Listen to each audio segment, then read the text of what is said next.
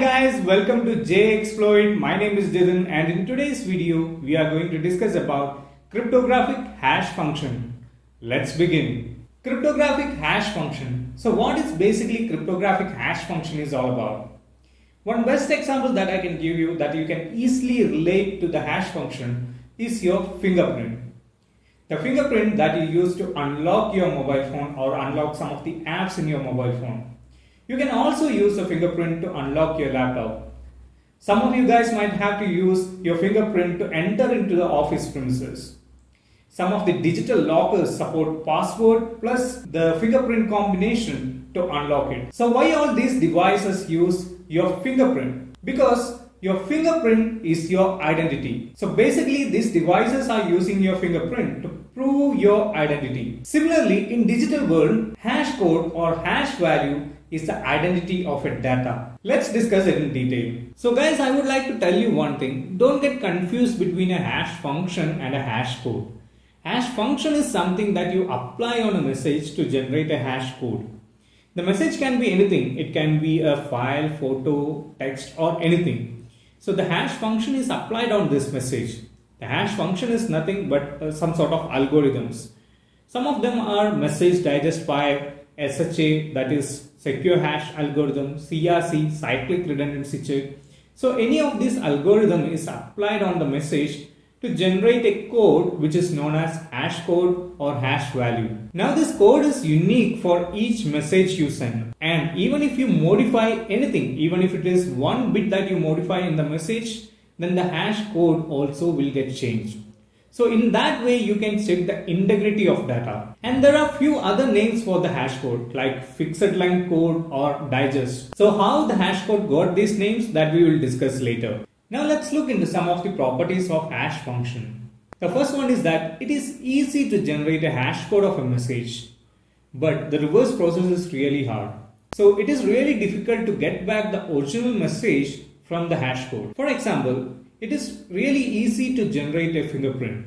All you have to do is to give your thumb impression on a fingerprint scanner, it will generate your fingerprint. But what if somebody else gets your fingerprint? It will be really difficult for them to get to know that it is your fingerprint. So similarly, it is really difficult to get back the original message from a hash code. Now there is a message M1 and it has got a hash value of H1. Similarly, there is another message M2 and it has got a hash value H2. So in this case, H1 should not be equal to H2. That means the hash value of each message is unique, and because of that it is collision free. Now if H1 is equal to H2, that doesn't make sense. So for example, what if somebody else can open your phone or unlock your phone with their fingerprint? That doesn't make sense, right?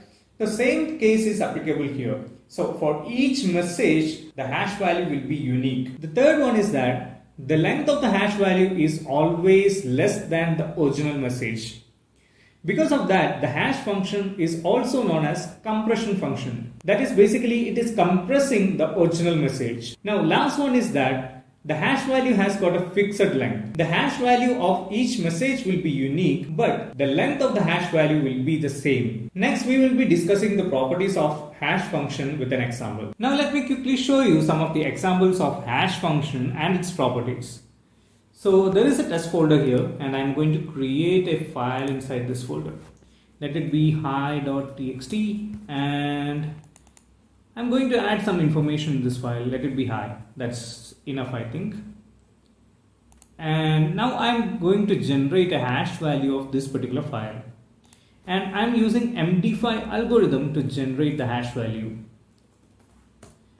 As you can see, the hash value got generated for this particular file, hi.txt. Now I'm going to create another file. Let it be JXploit.txt and I'm going to add some information in this. Let it be welcome to JXploit, and I'm going to save this file. Now let me generate the hash value of this particular file, JXploit.txt. I'm using the same MD5 algorithm, JXploit.txt. And if you see, the hash value of these two files are different. the hash values of hi.txt and the hash value of JXploit.txt both are different.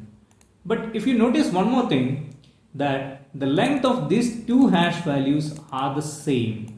Now, one more thing which I said when we discussed about the hash function is that even if you modify a bit in the message, then the hash value will get changed. Let's do that. So I'm going to add or modify some information in this file. Let it be one more dot. That's more than enough. So I didn't add it much. I just added one more dot in this particular file and saved it. Now let's generate the hash value of the same file again. Now if you see, the hash value of the file got changed because I added one more dot in that file. Because of that, the hash value of this particular file got changed. Now hope you got a clear picture about hash function and its properties. Now one another use of hash function is in the web application. So most of the web application will be having a database. In this case, let it be all the passwords and username is saved in the database. Now the passwords in the database are saved in the form of hash values. When a user tries to interact with the web application, that is when he inputs the username and password, the hash value of password is generated and a query is sent to the database to check whether that particular username password combination is available in the database or not. If it is there, then the user will get access to the web application. Now in this scenario, one of the properties of the hash code was helpful. That is, it is easy to generate the hash code of the password and compare it with the ones in the database. Now let's discuss one another scenario. One hacker attacked on the web application and he was able to get all the passwords and usernames saved on the database. Now the passwords saved in the database is in the form of hash values. It is very difficult for the hacker to get back the original password. It is very difficult to break the hash values and get back the original information. These are some of the uses of hash function. Okay guys, that's pretty much from this video. Hope you understood the concept of hash function. Before we wrap it up, if you are new to this channel, please subscribe and click on the bell icon to get the latest video updates. Thank you so much for watching. Bye bye.